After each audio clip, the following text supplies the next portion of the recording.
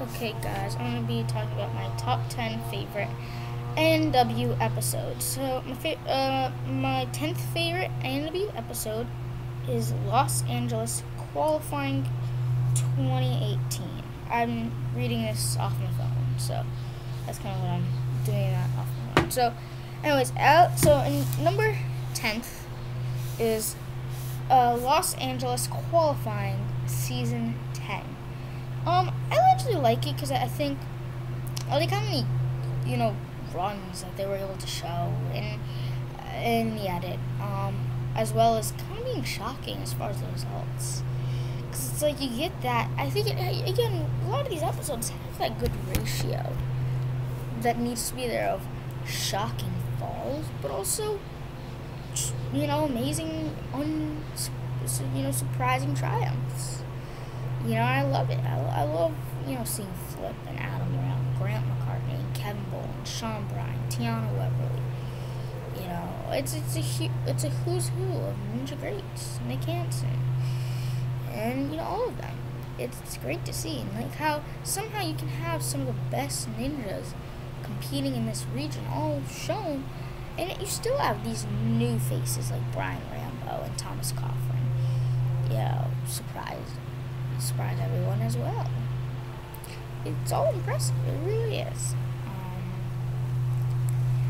If we're being honest here, I just love it. I think it's one of my favorites, especially being able to watch it live. It's always a great experience when you are able to do that. I think the course is really cool. It being, there's Jurassic World mine. It was great. I don't think the Jurassic World promotion is as bad as the Secret Life of Pets promotion as far as taking up most of the episode. But nonetheless, I think it was one of those things where it was cool, but I didn't really care for it. But I still love the episode. I love, there are just so many shocking moments with Kevin Bowl and Flip and Grant all going out on the Darnod drop, and having Sean Bryan, Adam Rail have successes. So you have again that good ratio between success and failure. That's exciting to see.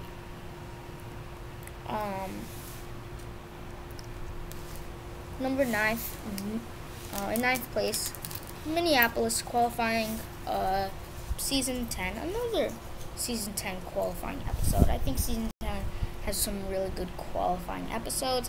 I think with Minneapolis, I think it's a similar situation. I think I like the course. I like seeing the surprise of Abby Clark and seeing Anadina Stanger come, especially because you see her grow through the sidelines and cheering on Michael and going from a wheelchair to realizing that her kids have her disease, to be able to walk on the sidelines, to be able to compete. That was a great story. So it's like you get these kind of new faces like Abby Clark and Anadina Stanger, but yet again you still have great veterans like Joe Morosky crush the course, Jake Murray's return, Lance Peak is doing good, Maggie Martin's shocking fall. So this just had it all compiled into an episode with a good course.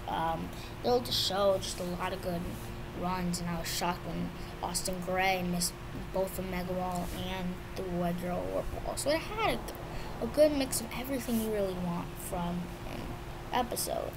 8th place is Vegas Night 4, Season 11. So this is stage 3 and stage 4 of ANW 11. It is my, it was my 8th favorite ANW episode.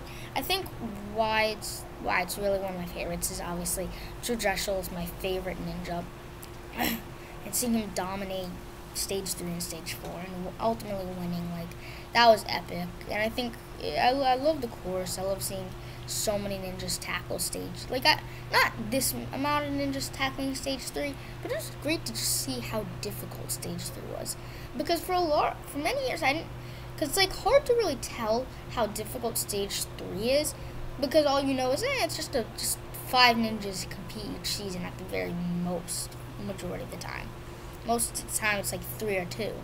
seeing 21 ninjas tackle stage 3 and only 2 of them succeeding, it just goes to show the difficulty of stage 3, which only makes me appreciate so much more what Daniel Gill and Drew Jessel were able to do. And they showed, again, they only showed 12 ninjas, but I mean, stage 3 is stage 3, and it's crazy how even then how much they were able to show. And seeing Adam Rail come so close, and Joe Moravsky come so close, and Lucas Reale, and Tyler Gillette, and Kevin Carbone, seeing them come so close, it is truly crazy when they don't make it. But it was just on the edge of my seat the whole time. And, could Daniel do it? Could Drew do it? Then Drew doesn't, and you realize he won. That's crazy. So it is one of my favorite episodes, obviously. In seventh place is Philadelphia qualifying. Philadelphia qualifying. Season 8. This one for me, I think, is something that I can really appreciate, in the sense that you get so much in this episode, from the Fantastic Four breaking out in the scene, getting there, to Ryan Stratus's triumphant battle after shoulder surgery, to Jeff Britton battling it through the course to keep his buzzer streak alive, to Joe Moravsky blowing through the course as a father, to John Alexis Jr., flying through the course, to Anthony DeFranco having his improbable run as a rookie, and just seeing Michelle Workey make history as joining the Fantastic Four. All of that is just legendary. It's just stuff of legends in this episode. And so, on top of, I've been waiting for a year just to see, Jeff make his return, because at that time he was my favorite ninja before I kind of really started loving Drew. But it was crazy. It really was crazy to watch and crazy to understand, and especially even more history with John Luby. It's just fantastic, and seeing the debut of the difficult Rolling Thunder. Stuff of legends, I tell you. Stuff of legends in that episode. Number 6 is Atlanta Finals Season 8. Atlanta Finals, it was great seeing Travis Rose really break through on that course. Because, watching it for the first time, I thought he was done on the clacker. And then him battling through it was amazing. And it was also great to see how difficult the front half was. It took out, a lot of ninjas in the front half as well, to realize that. That was exciting. I love it also because of the course. I think the course is one of the biggest things I love about this episode. It was definitely the course, because you have that mix of easier obstacles, difficult obstacles, but doable obstacles. That perfect mix of quick pace, efficient obstacles, all these different types of obstacles that make kind of the perfect course. So I really love that. Thrown into the mix. Truly do. So yeah, coming in 5th place is Seattle Tacoma qualifying 2019. So I'll get to this, but actually, as my 10th favorite, I'm actually about to change it up a little bit. My 10th favorite is actually the Atlanta Finals Season 11.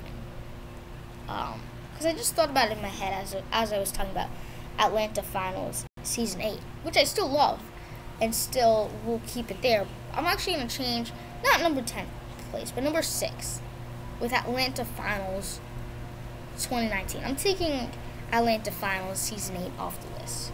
Why I say that is because Atlanta Finals Season 11 was everything I was talking about. From the course being epic, from seeing Drew blast through the course. Because, like, I've always wondered, Drew always has been talking about him blowing through a city finals course.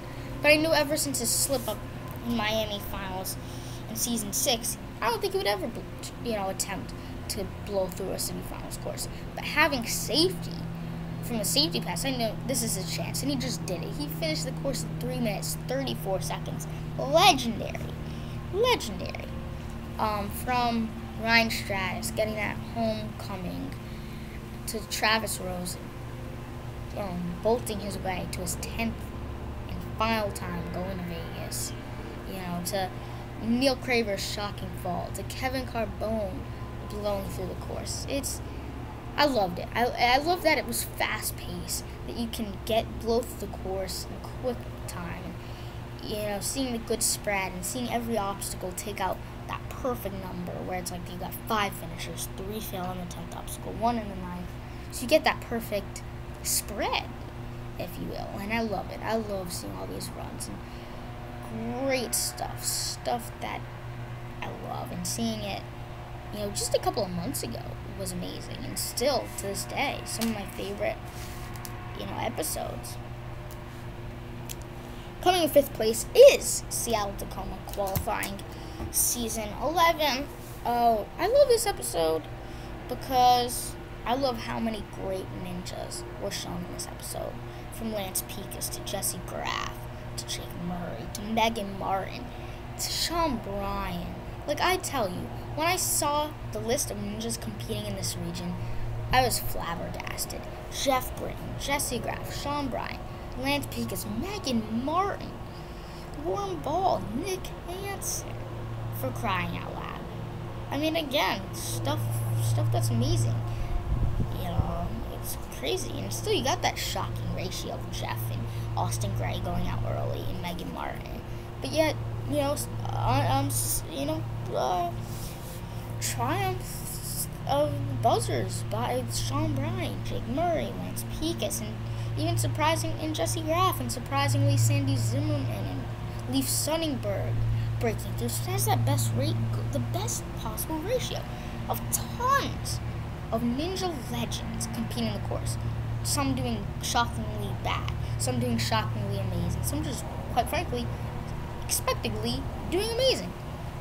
And yet still, enough to see a lot of surprising stars, like Sandy Zimmerman, like Leif Sonnenberg blowing away the course. All that stuff is amazing, and that's why it's my 5th favorite episode. Coming in 4th place is Orlando Finals Season 7. Orlando Finals, again, has always been one of my favorite episodes. The Titans of Orlando.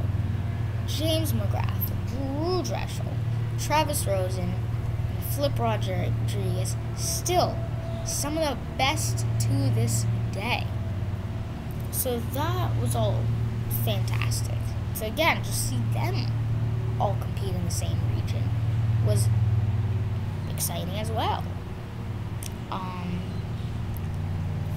Not to mention the excitement of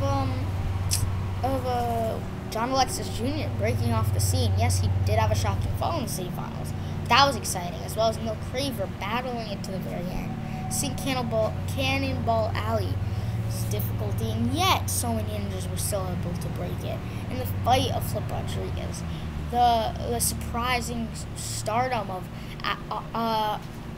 Adam Arnold. So this episode just, for me, personally had it all. And I really, really, really loved it. I really did. I'll be honest. I really did. Coming in 3rd place, Philadelphia City Finals, Season 8. I know what you're thinking. This was the first region to never have a City Finals buzzer. Yes, that's true. But for me, on a very personal level, this was the year. This exactly 4 years ago this year. Because it was the last time they had the Olympics. Obviously, Olympics got rescheduled this year, but whatever. And I remember, especially how amazing the qualifying episode was, hence it's on the top 10 list. But because of that, because of seeing how amazing the qualifying episode was, and seeing like we have the Fantastic Four, we have Jamie Ron, we have all these great ninjas, and so for so long now I've been wanting, or not so long now, but in that moment for realizing that they were gonna take a 4-week hiatus from American Ninja Warrior to show the Olympics. So that was just 4 weeks of pure speculation of the results, of the editing, of the course. And so to see it, and yes, they had no finishers, but that didn't mean it disappointed me one bit.